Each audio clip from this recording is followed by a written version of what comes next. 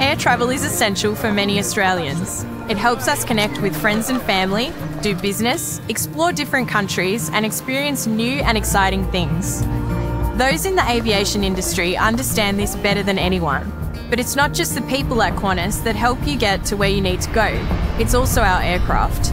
In May 2022, Qantas announced it would be renewing its narrow-body fleet, enabling us to open up new routes and destinations, improve customer experience, and help minimise our environmental impact.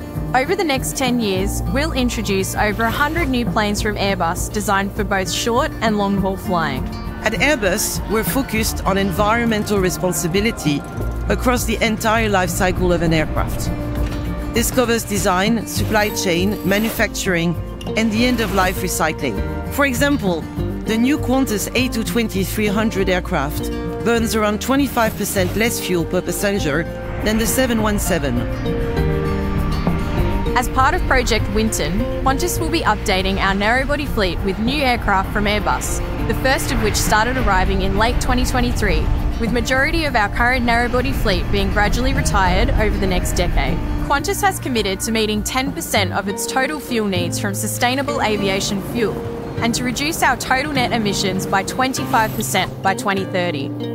As well as offsetting all carbon emissions from Project Sunrise, Qantas is working to reach net zero emissions by 2050. This long-term investment into next-generation aircraft with lower emissions and longer range will improve how people travel around Australia and overseas.